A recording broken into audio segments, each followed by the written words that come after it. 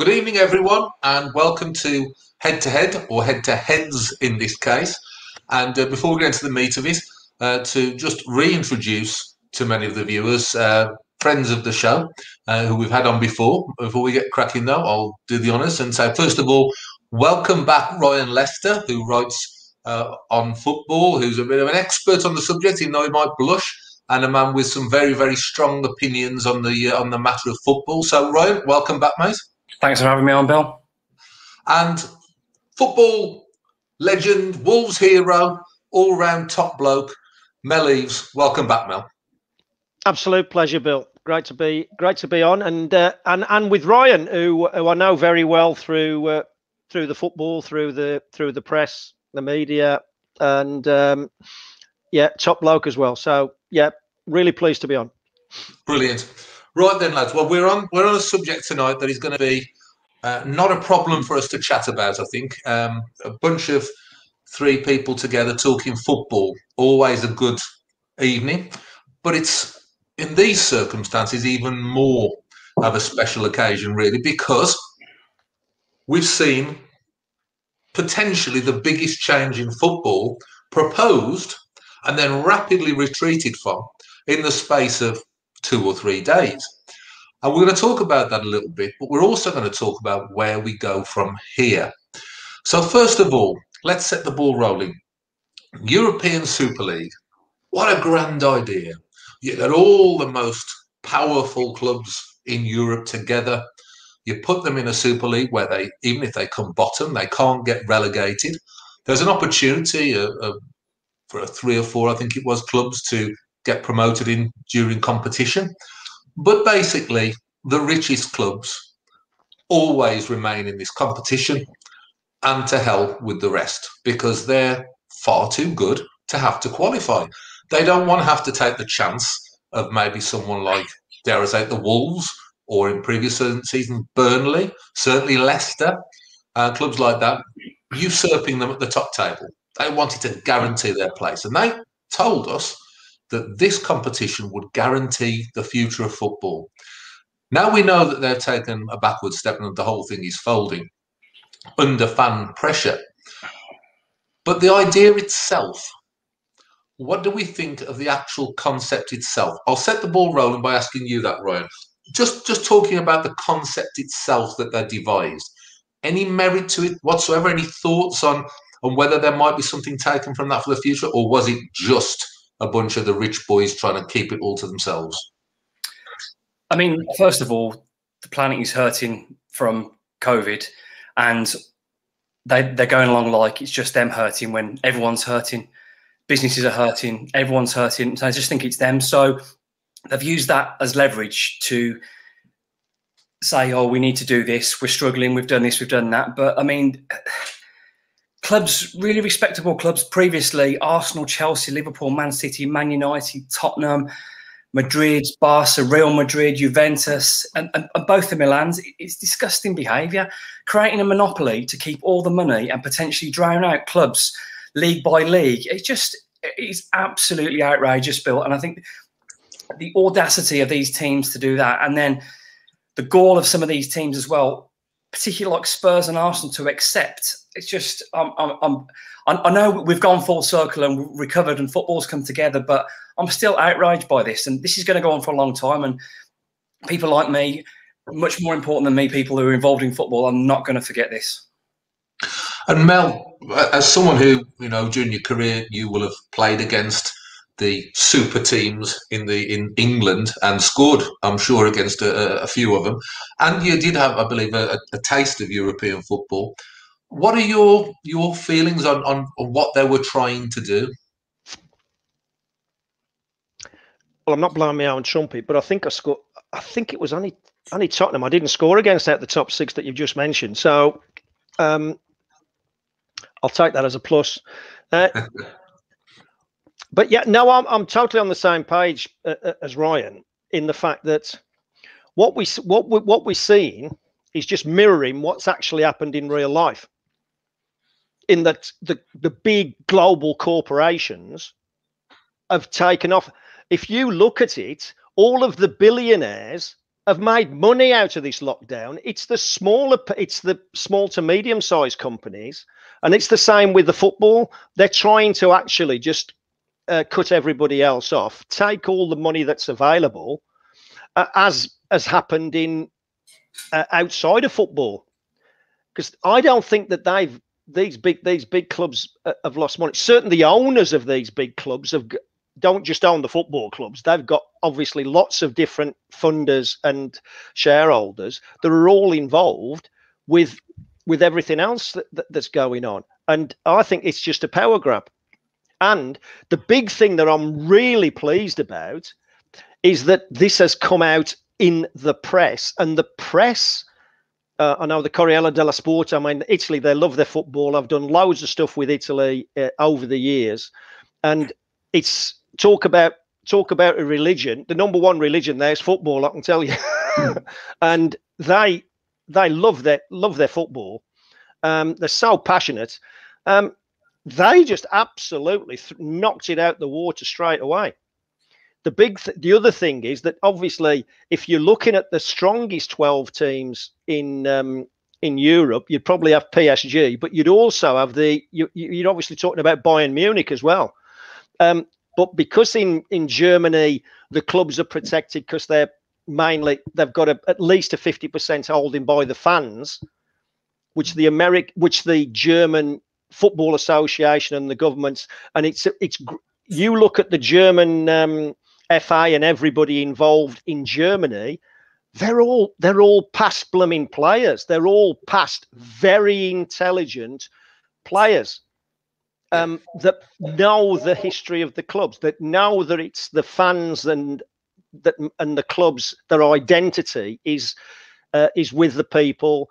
And this is a big thing. And I'm so pleased because I know that somebody texted me, oh, the Super League, and it's gone there. And I went, and I think it was a few days ago before that. As soon as it come out, I said, they've talked about this for years. It's been mooted. I said, they do it. I said, it's a funny timing, but I said, no way it's going to go through. No. And I called it. And then obviously I think today it's all just blown up in their face because of the reaction. Yeah. We've had, I know, Dion Dublin, we've had Gary Neville. So I can just name two of the ex-footballers that I know have come out. I think pretty well everybody has. And I think they just couldn't keep the lid on it. And I think it's caused one or two disruptions. They're all eating humble pie, aren't they now? Well, they're trying to. They're trying to. If we let them get away with it. I think Woodward's had to go, hasn't he? Yes. They say from Man United. I don't think he was the most popular anyway. But No. From his track record's not that clever. But I think Mel is laying down sort of the whole gist of where we're going with the programme tonight in a lot of what he said there. But just to focus a little bit more before we get on to things like the German model, which I think is fascinating actually, but we'll discuss that as we go along. But I think, Ryan, my question really about this is they were trying, it would appear, to get rid of the element of competition from football, which it goes to some of the stuff that Mel was talking about there, the ethics of the people involved in these clubs, who would have been quite happy, when I say involved at the top level, we're not talking about the fans or necessarily the managers, but would have been quite happy to buy their slot in this Super League and forget altogether about the ethos of competition and fairness. So I'd like your comments on that. And also, as someone who is avidly interested and at times involved in the media, the fact that the Super League seemed to put this forward without having any media backing. The first thing that happened was that people on Sky Sports attacked them. Now, I'd have thought if you're going to do a Super League, you probably would have arranged a deal with a broadcaster first. Otherwise, your PR situation is going to be a nightmare. So what do you think about the sporting ethics of the people who run these clubs and perhaps their lack of business nous in forgetting the media? Well, I'll start with the second question first because it's the one freshest in my memory. But in terms of the media business nous, I don't think they've made contact with anybody in the UK because they're not interested in the UK customers. People, they're not going to be interested in that because that's not the market for this kind of thing. The main people who I've seen back in this, hardly anybody, if anyone at all in the UK, but we're talking fans in Asia, fans in Africa, and you've been told to support any team you want. That's great. I want Wolves to have fans all over the world. I want supporters all over the world. That's great. But English fans, ridiculously, weren't their target market. So I think that's why they've not targeted, because I think Sky and BT made it really clear they weren't interested. I don't know what Amazon Prime and I'm sure the BBC were against it as well. But I don't think there was the target market here. So they were like, whatever. We're not bothered. Pay-per-views in Asia, Africa, or America, that's what they're interested in, not the English fans. And that's, for me, is an even more of a dismissal to us. Well, we're not even interested in your media because it's not what we're interested in. But going back to your first question, now I've managed to spit that one out. In terms of sporting merit, obviously Mel's played at the very top.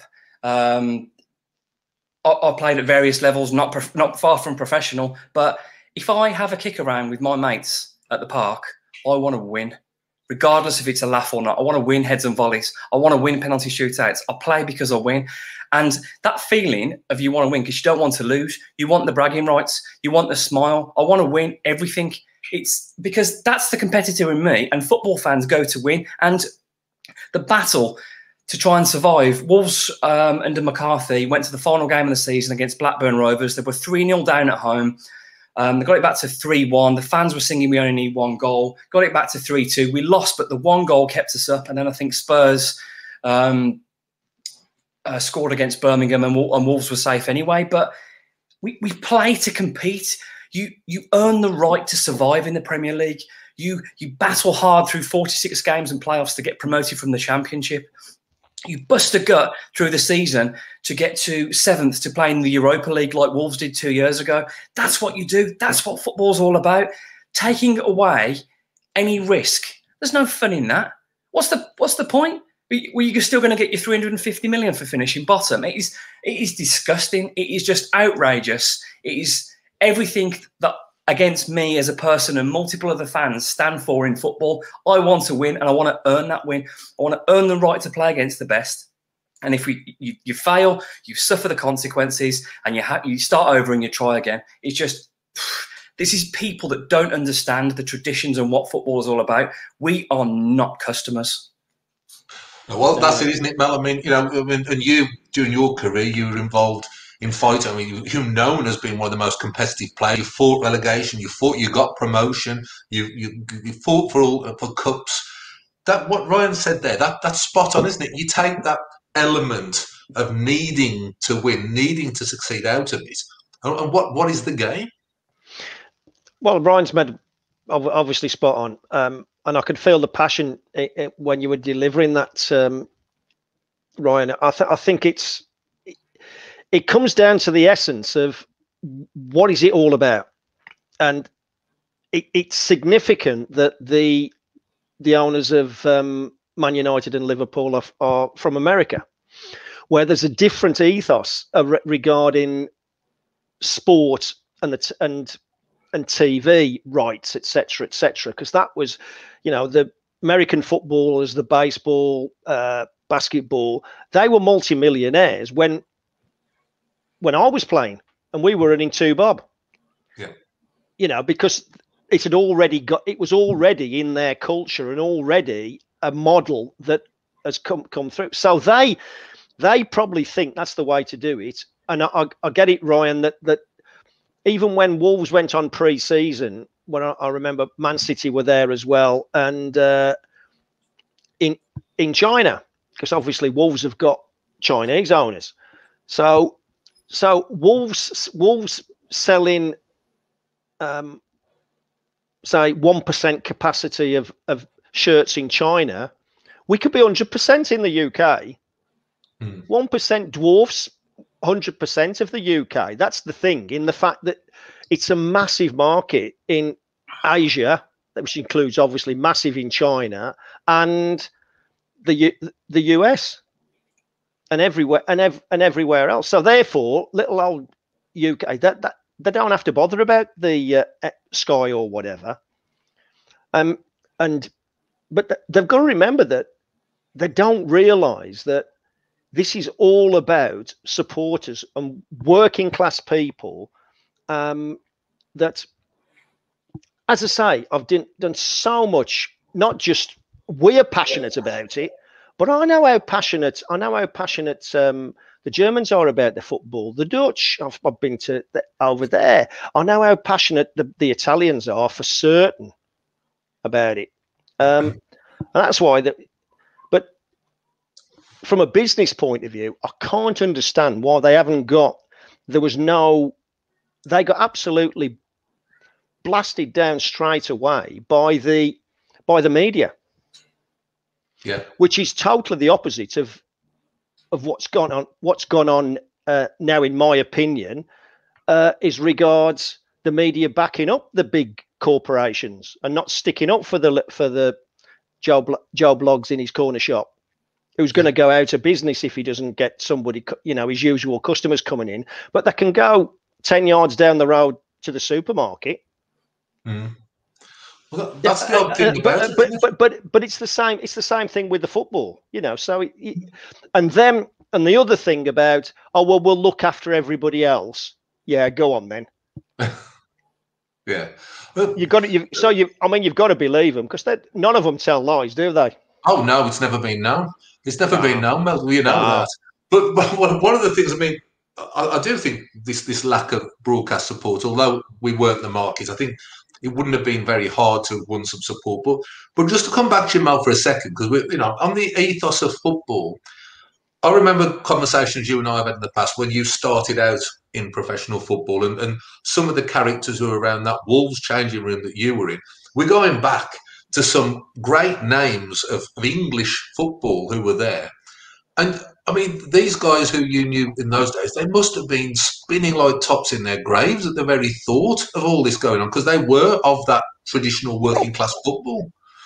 Well, look, I heard something about, I think it was on TalkSport earlier with Darren Goff, and he mentioned about the six teams that are supposed to call the Big Six in our country, the English clubs. He's saying, I think they've got a short memory, these people that run these clubs. The founders of the Football League were, in 1888, Accrington, Aston Villa, Blackburn, Bolton, Burnley, Derby, Everton, Notts County, Preston North End, Stoke, West Bromwich Albion, and Wolverhampton Wanderers. And he went on to say that the first team to represent England, or the first team to take part in European super competition in 1954 was Wolverhampton Wanderers, when they took on, virtually on their own, the Hungarian national team that had beaten England 6-3, and Wolves beat them. Yes. Yeah. The first floodlit game on the TV was Wolves, and not any of the Big Six. No. That Hungarian team had beaten England 6-3 and 7-1, as I recall. Yeah. And this is the thing, Ryan. This proposal wasn't just against the sporting ethos that you spoke about so passionately, but it's stealing our heritage, stealing our cultural heritage in a sense, because if you exclude these famous names, and obviously we've got a Wolves bias here, but the other names who are there as well, even the Albion, if anyone from the Albion's watching, even them, you exclude these kind of names from the big competition, or at least the chance of being in the big competition. And I think you're stealing the history of football and what makes football the game that we live and breathe. Well, I don't think they're ever going to steal our history, because as Mel sort of so well said then, in terms of our history, that the founding members, Wolverhampton Wanderers, Europe, floodlit, no one's ever going to take that from us. And we showed, as a footballing nation, don't mess with our football teams. do not mess with our football teams, because you will see what this means to us. I mean, like Mel said, regarding the backing from the press straight away, Twitter has been absolutely gold the last few days. It has been chaos, absolute chaos, and I can't. I mean, I'd be ashamed to admit what my hours were on Twitter the last few days, but I've contributed as much as I can. I've been watching you, and it's they're not going to take that away from us ever, Bill, even if they try again, because we've got a beautiful game. It's the game that we love. It's evolving. There's some things, obviously, we talked about VAR that we don't like, but it's forever evolving and changing. And you know what? If they want to start again and go away and start their own stuff, they can, but it's not going to be the same. It's not going to get the likes here.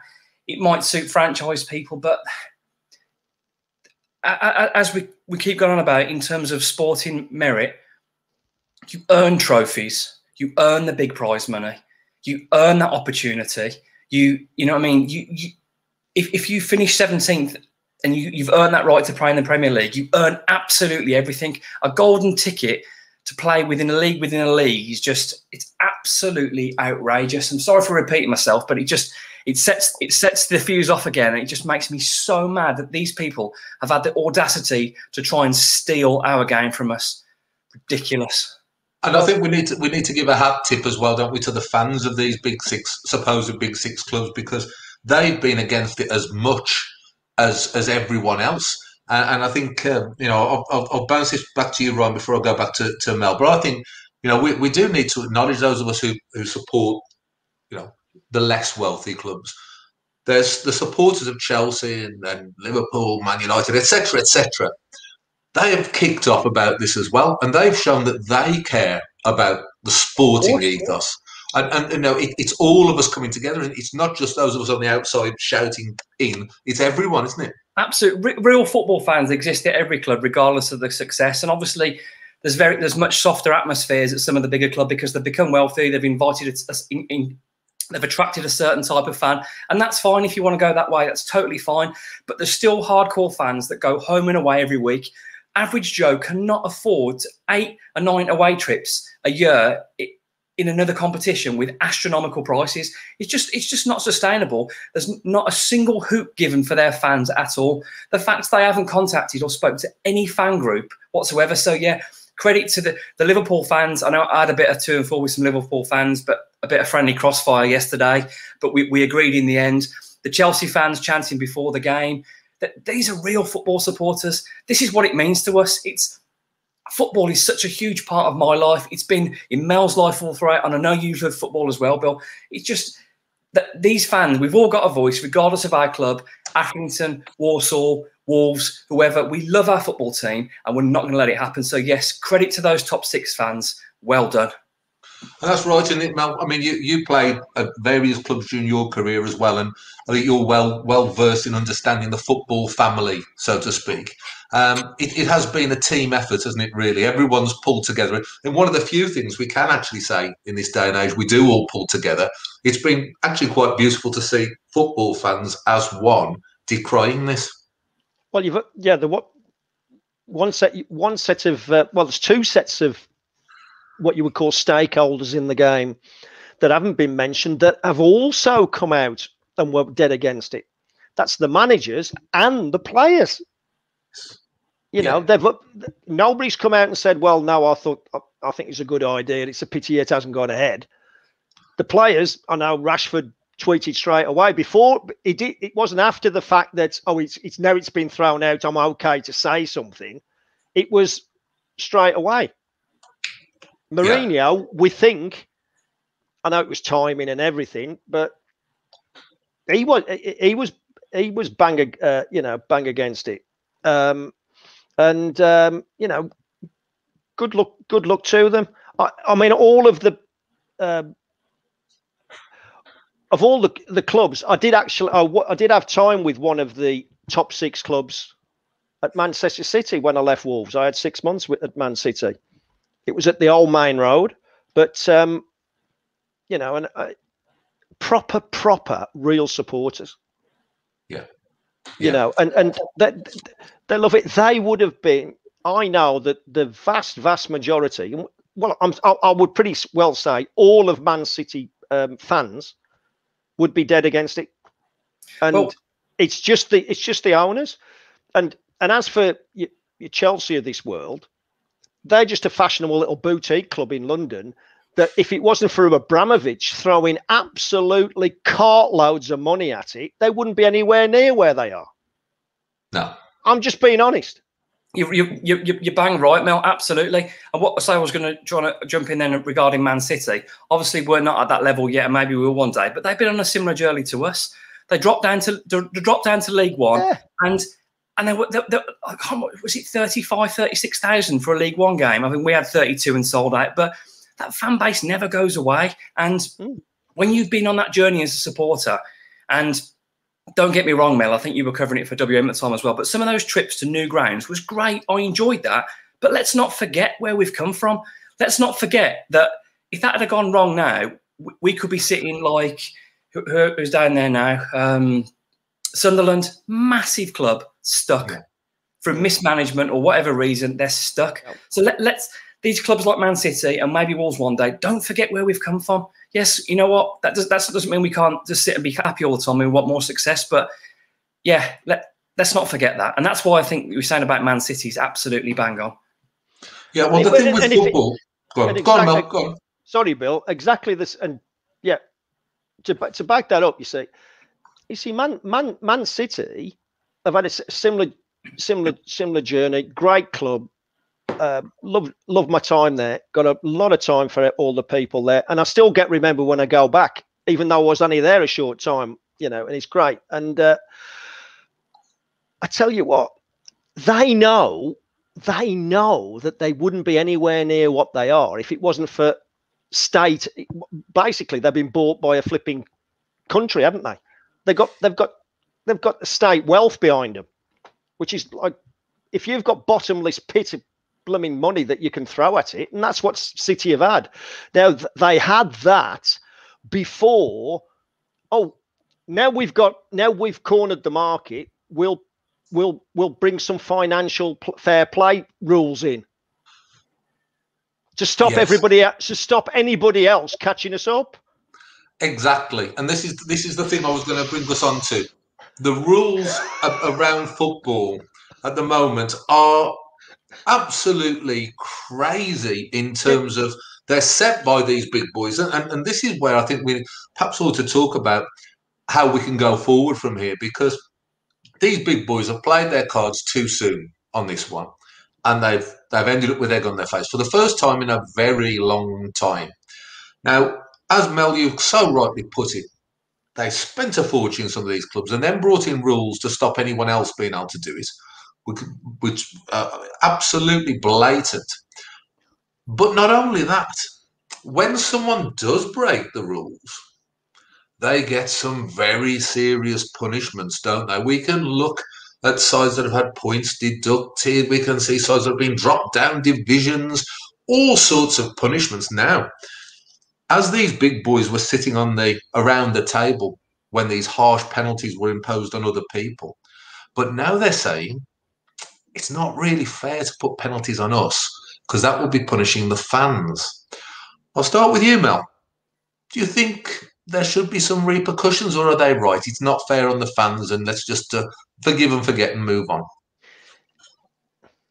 So, look, I'm not sure exactly what can be done or what should be done.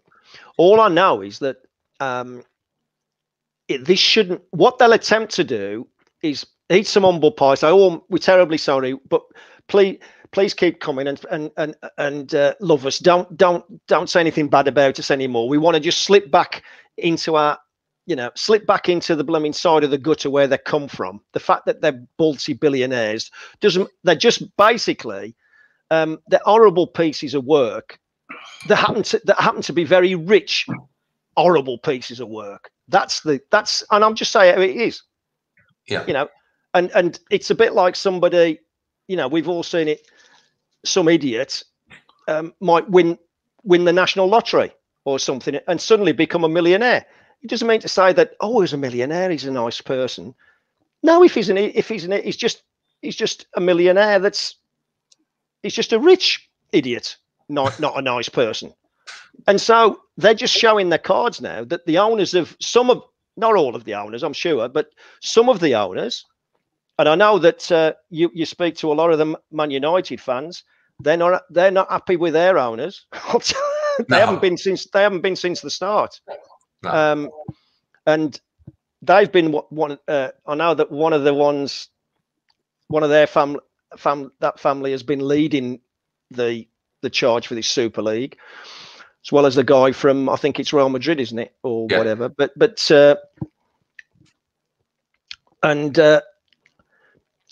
They just get so arrogant.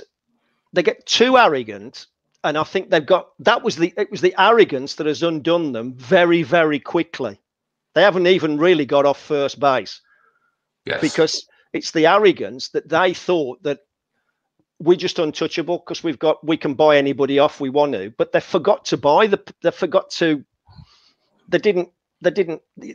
arrogant. They thought that they were going to do it. Yeah. Well, Ryan, I can see you champing at the bit on this one. I have a feeling you're going to be very mild-mannered and forgiving of everything that's happened.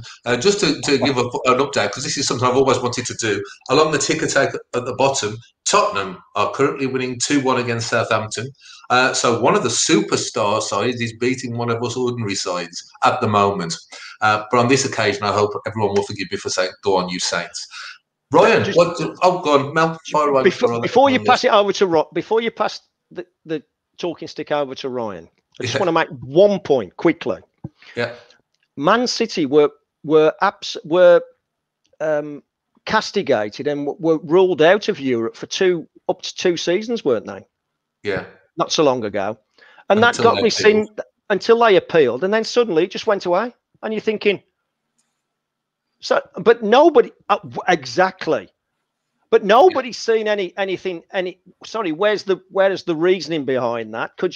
Is there a document that says we got it? We were totally over the top, or we got it wrong to start with, and this is why.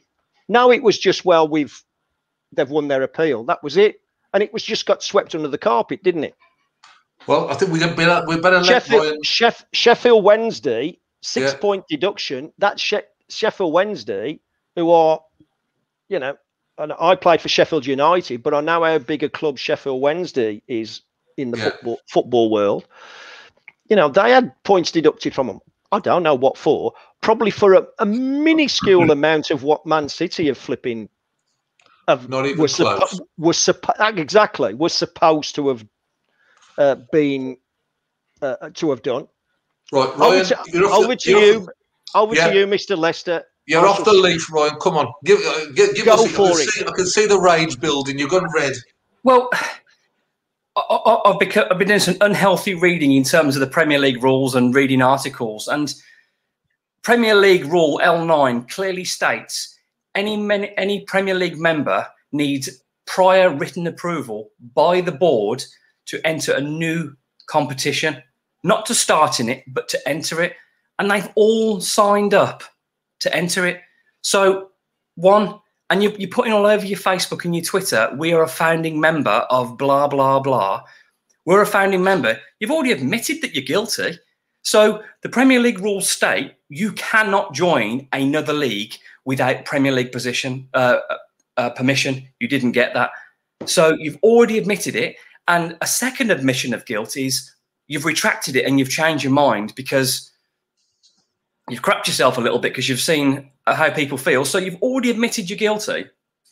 And what I don't buy either, and this is maybe a little bit harsh, but if they start playing the emotional card, it's not fair on players. It's not fair on the manager. Well, I want to know what people thought about when Wigan, Bolton, Bury, Birmingham City, Rotherham were all deducted points. And no one said anything about their fans then or their players or their manager. Just because they're small doesn't mean they should be treated differently. There needs to be punishment, because if there isn't, they won't learn and it will happen again. There'll be some tweak where it's a little bit softer and they might offer a promotion or relegation into the Super League or whatever. I don't think this is over unless the Premier League and the 14 remaining clubs put their foot down and absolutely insist on some repercussions. It could happen again. We need to put our foot down, protect our game, protect our football clubs, protect our Warsaws, protect our Solihull Moors, protect the football pyramid. It cannot happen again. And any sympathy vote, but the fans or the players or the manager, well, I'm sorry, it isn't their fault. But at what point do we say it's okay? We can't say, oh, let us, it doesn't matter. It does matter. But what you say about Man City, that's a really interesting thing. Banned for 2 years. I think there was a substantial fine or maybe a transfer embargo as well. I think they still had a transfer embargo. I think that's what happened. But they cannot go unpunished. They cannot. And now this season, I think that's a bit much this season because most people have earned where they are this season, and that's fine. And I don't think that it should impact this year. What I do think it should impact is the start of next season and have an equal points deduction. What we're thinking, minus 21 points, something like that? Well, in terms of the maths, I don't really know what the scale is and what the maximum, what the minimum is, but I think it needs to be enough to let them know, don't do that again. I think it needs to be enough. I think a 5 million, 10 million, 20 million gesture is nothing to these clubs. I think being out of Europe for a year would hurt them, but it would also hurt the Champions League more than it would, and it would hurt us as fans. So I don't think that's on as a whole. A transfer embargo, maybe, but it's not transfer related, so I don't think they can do that. I think the only way they can hurt them by breaking the rules is hurting them in the Premier League next season with a points deduction. I don't know, but let's see. Mel, what do you think? What should the punishment, if any, be to these clubs? There should be punishment. I mean, I'm just going to throw another name out of a club and just think the difference with the way that they've been treated. Bury Football Club. Yeah, I thought the way that Bury were treated was absolutely despicable. Didn't give them a chance, Mel. They didn't give them a chance. Yeah, but this is all picking on the little people. If you've got if you've got multi-billionaire owners, they'll pick on you. They'll give you a little bit of a fine, but there's nothing that's going to hurt you. Because as soon as you're trying to do that, then you think, why? And then I'll tell you, it's all corrupt. It's basically people buy people off. I was involved as a football agent for many, many years, and I stopped being a football agent 6 years ago. But I knew about Sepp Blatter and FIFA and what was going on. But totally and utterly corrupt. So is the problem bigger than what's just happened? Do we need to absolutely overhaul everything to do with football? I know.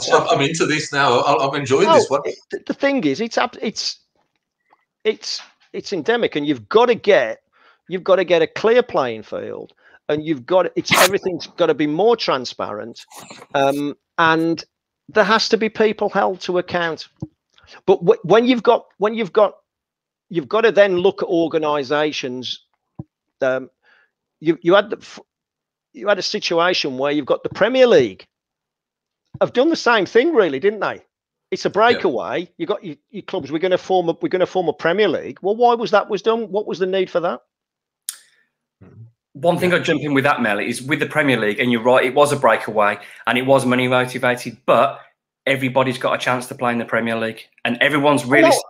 I'm just saying. But you've hit the reason that we can put up with it, and there wasn't the backlash. It was because human beings, we're creatures of habit. We don't like change anyway, because it was a change. But all it's done is just refigure it. And now you've got Division 1, which I played in. And when you won Division 1, you could win the European Cup because you were in Europe.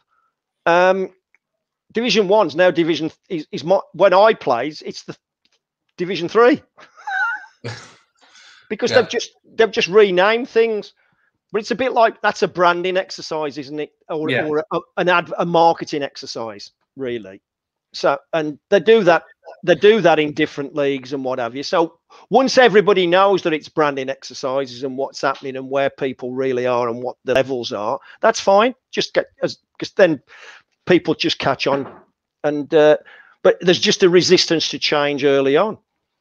But I think that they've got to be hit in some way. If if you've got a situation where, you know, people have signed up for things and then gone behind people's backs, but it's again, it's a bit like anything in normal life. Your big multinationals don't get found out or fined, or if they do, they just agree something out of court, millions and whatever, which is nothing to them compared to the billions or trillions that they make. But your average Joe, it can put them out of business, and they just stamp on people. And so we got the same situation with football. So how do we stand up to that? And it's got to be everybody has to vote with their feet. Are Man City, Liverpool, are the supporters willing not to support their club until things change? Well, that's a really good point. And Ryan, Mel's blown the lid off this conversation now. He's taken this into a new stratosphere, because whilst we've now got this example of dodgy dealing, let's put it nicely, that we've found, should we not look at the whole setup of football? Should we not try and bring it back to being a sport rather than a business? Should we look at the potential, and I have to say potential, just in case any solicitors are watching, corruption out there? Should we look at the whole thing, or are we taking that too far? Should we just focus on these handful of clubs who've been naughty boys? I think it's one step at a time. I think like the can of worms with that is potentially enormous. Again, you might not find anything at all, but there's a possibility that you will. So for at the moment, I think we should deal with the problem in front of us, and that's teams being punished for just trying to live in a world of greed where them six then become untouchable forever, and any other team just can't get near them. It's just not possible to pay the wages or the transfers. So it needs investigating, and going back to it again, these teams need punishing somehow. And I'm sorry if that's upsets fans or anyone of that, but you could say, well, it's not the player's fault. Well, it's not my fault, and I'm a fan. You know what I mean? Mel's an ex-player and a pundit. It's not his fault. You know what I mean? It's someone's fault. And if you're responsible for running a football club, then you must pay the repercussions. And if that's your club being punished because of what you've done, then you've got to live with that. And then if your fans turn on you, then that's your own fault. So it needs to happen. And that way then, if the punishment is severe enough and the fans go bananas, those people will be asked to leave those clubs. I mean, Carragher and Neville have been brilliant the last two nights. Absolutely outstanding. Gary Neville has just, I mean, I don't usually watch. I usually turn it on when the game starts. I had to listen to that the last two nights. It has been brilliant. So does it need investigating deeper?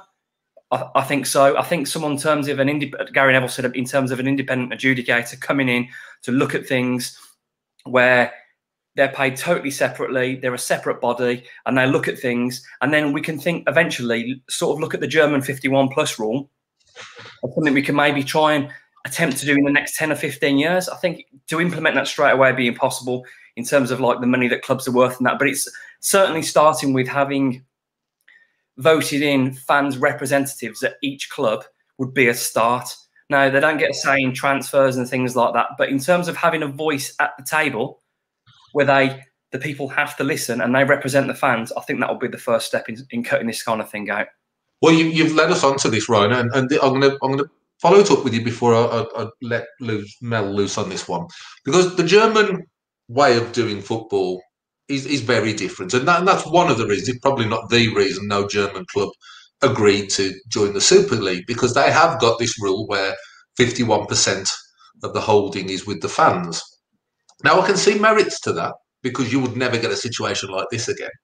But you've just said they wouldn't have a say in transfers, but they would have the say in the running of a multi-million-pound business.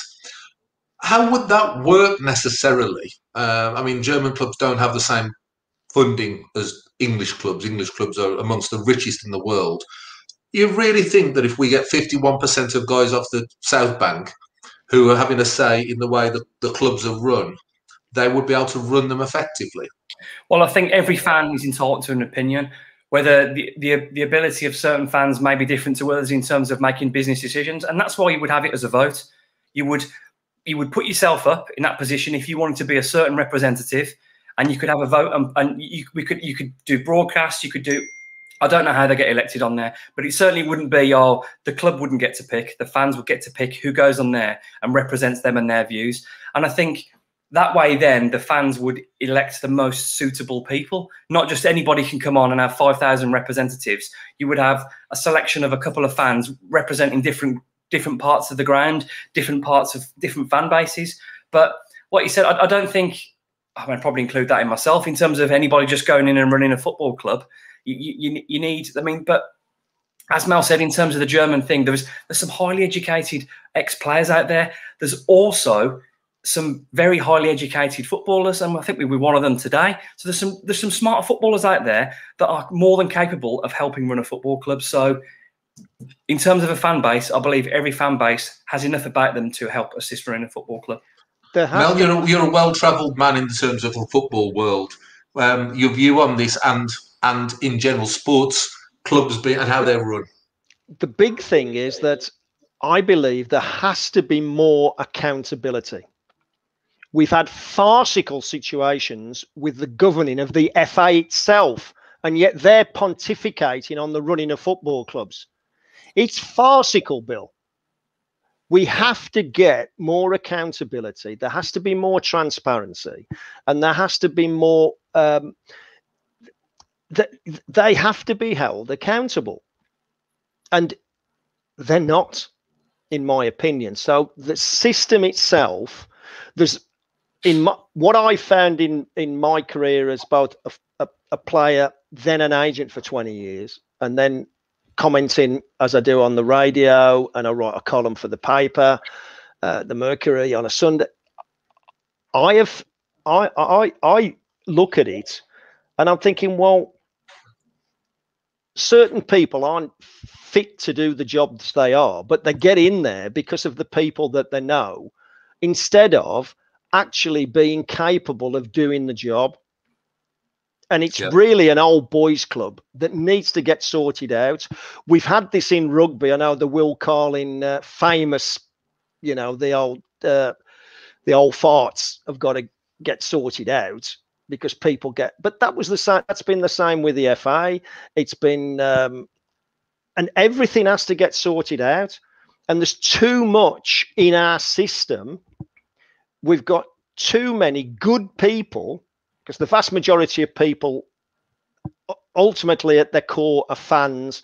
They're doing really good jobs, and they want to do the right thing, but they're caught in a bad system, and it's the system that needs tweaking.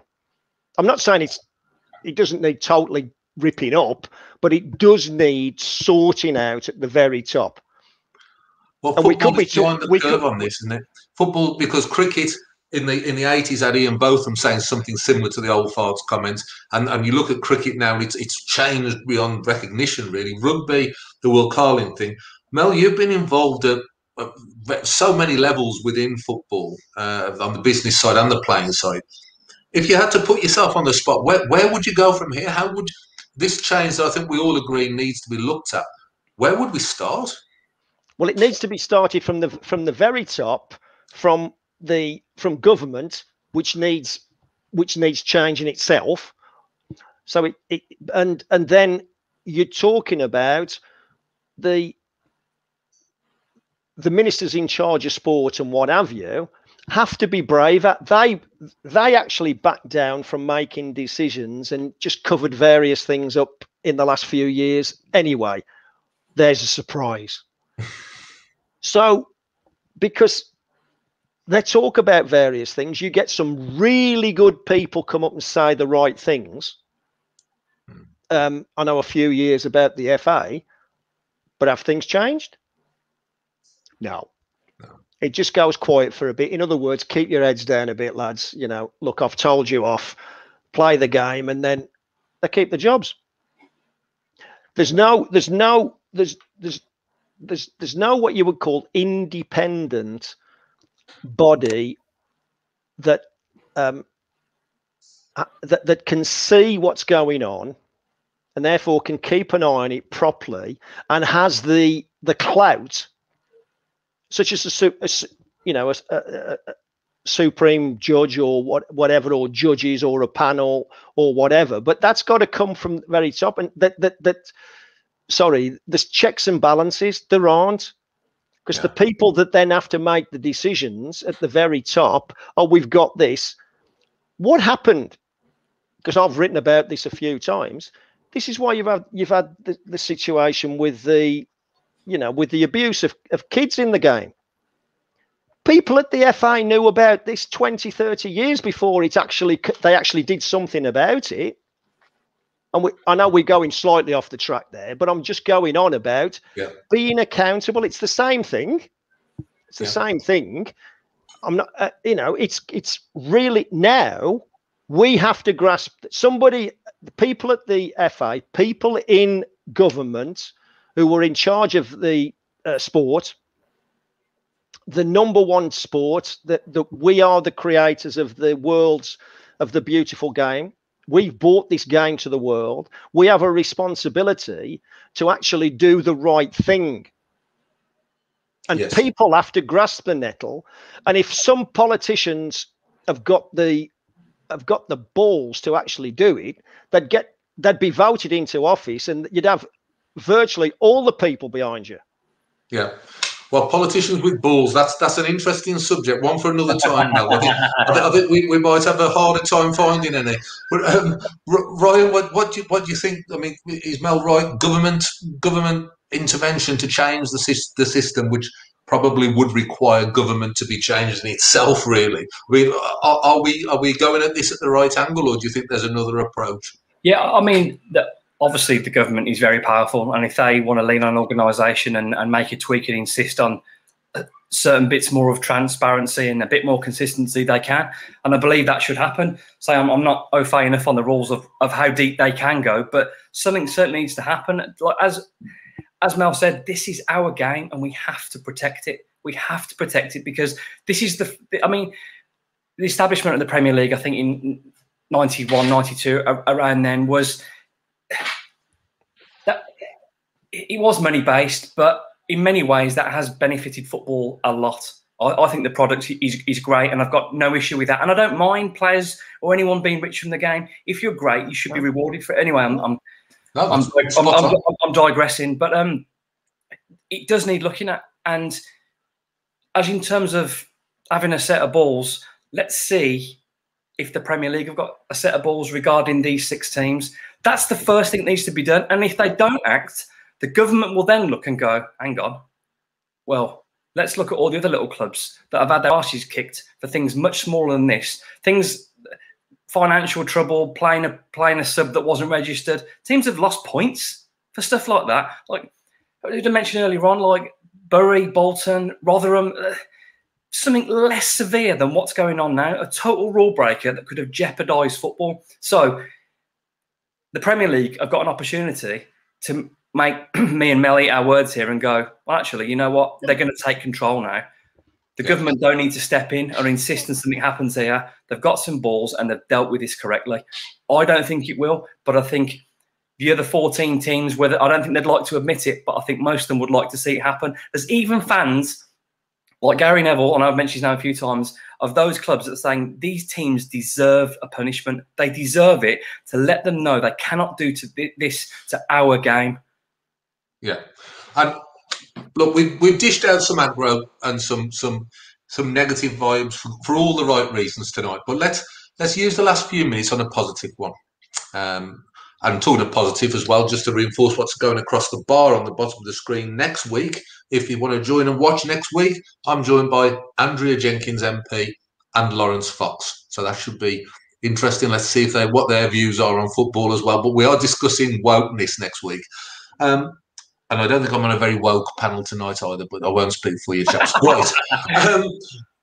Brian, positive stuff now, and I'll come to Mel to finish us off. It's the Euros coming up.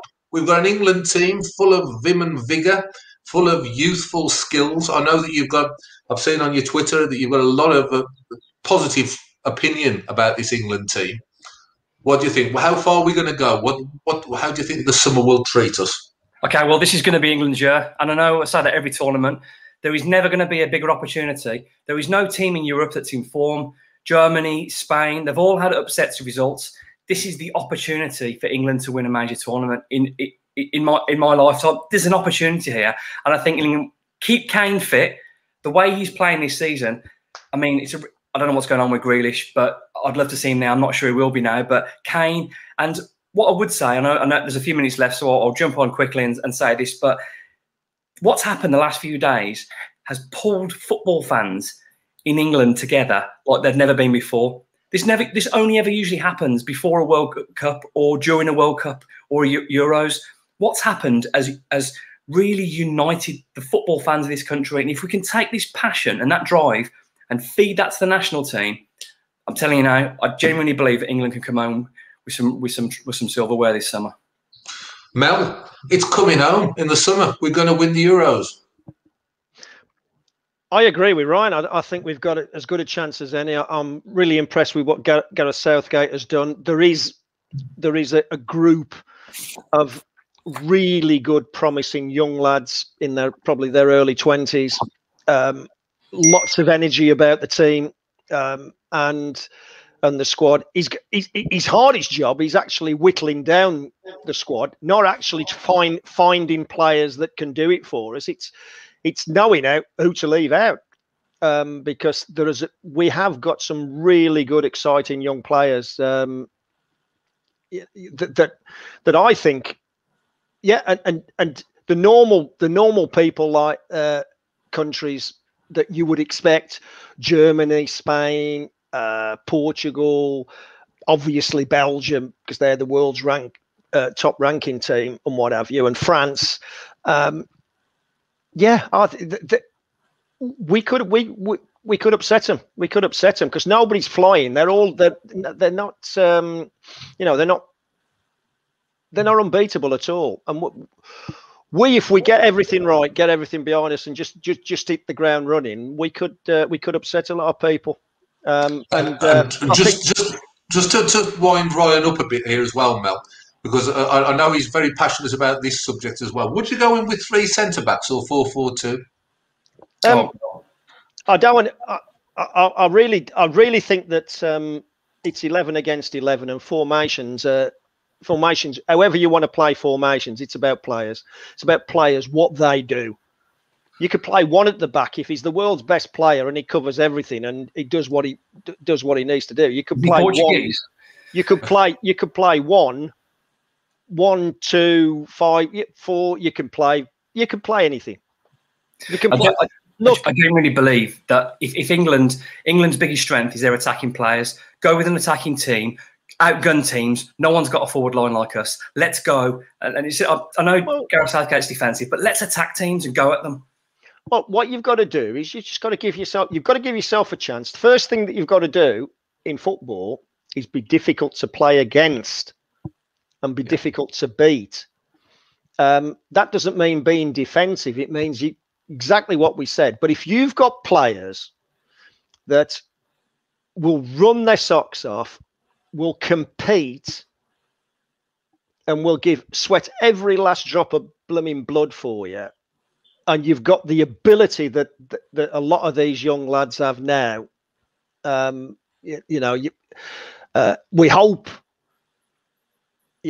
Harry Kane's fit, because he's a bit like Jimenez for Wolves, isn't he? I mean, it's like, he's such a big miss if Kane's not fully fit for the Euros. Jack Grealish, we'd love to be involved because he's a special talent, but there's quite a few of them. Sterling, Rashford. You've got Foden, you've got Mount. We've got some real attacking players that can unlock any team in the world. And a standing defender in Conor Cody as well. And we've got your best centre back in the world, Conor Cody. And there you go. And 3 at the back. You've got really good attacking fullbacks or wing backs, however you want to play, whatever you want to call them, on both sides.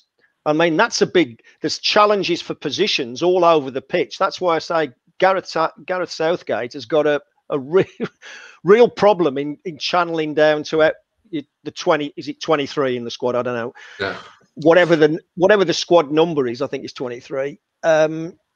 Is from about 30. He's got at least 30 odd players that I think we could all mention that have got a really good shout about being in the squad. But that's his first thing, and then whittling that down to his best team.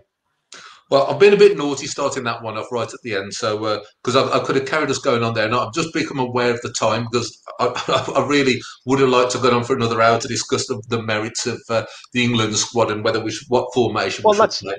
Well, we look forward to joining you on some future occasion with that, Bill. Well, we can do that. I think as we go in towards the Euros, I think we can discuss that, and we can debunk Ryan's theory about attack, and do some miserable defensive talk. So there's a challenge for you, Ryan, if as and when we can do this. Ready again. and waiting. It's all about getting the balance right. You've got to be able to do the two things. There's no good losing a game 8-7. No. So might be fun to watch. It'll be fun to watch, but. You better win in every game 1-0. Although you don't want to win every game 1-0. Don't get me. I'm not saying that. I'm saying you've just got to get the balance right. It's like with anything. Exactly. Great if you can come out all guns blazing, and which I'm sure we will do. You know, but it depends who you. If the opposition are exploitable, that's what we should be doing. But if the opposition you're playing are really good defensively and are absolutely exceptional on the counter attack, and that's what they rely on, you've got to use your nous and not get sucker punched. And on that moment, we're going to have to call it quits because we're into injury time at the end of the show.